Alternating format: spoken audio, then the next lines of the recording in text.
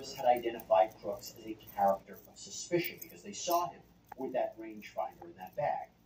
And then, according to Fox News, sources say 10 minutes before Trump walked on that stage, the Secret Service supposedly changed their assessment. Instead of considering Crooks suspicious, they apparently upgraded his status to a threat. And yet, despite all of that, the ex-president was still allowed to step onto that stage. Why? That's a big question, right?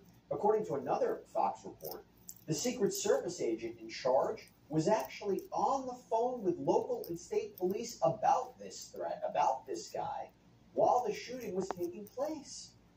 There were also reports that a sniper from a local tactical team had snapped a photograph of the gunman, saw him looking through a rangefinder, again, this is before the shooting, and then radioed that information in to a command post. ABC News reported that the shooter was spotted by Secret Service counter-sniper teams 20 minutes before the gunshots rang out.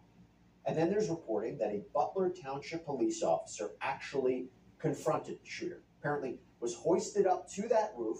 Crooks apparently spots him, points the weapon at the officer, who then lets go of his grip and drops 8 feet to the ground. Now, Sloot defended this officer's action, saying, "What's our country coming to? What's our country coming to?" Quote, can you imagine 10 seconds before that the president was looking straight? Indicates that Crooks first came on law enforcement's radar about, and this is approximation, but it seems to be about 3 hours before the shooting.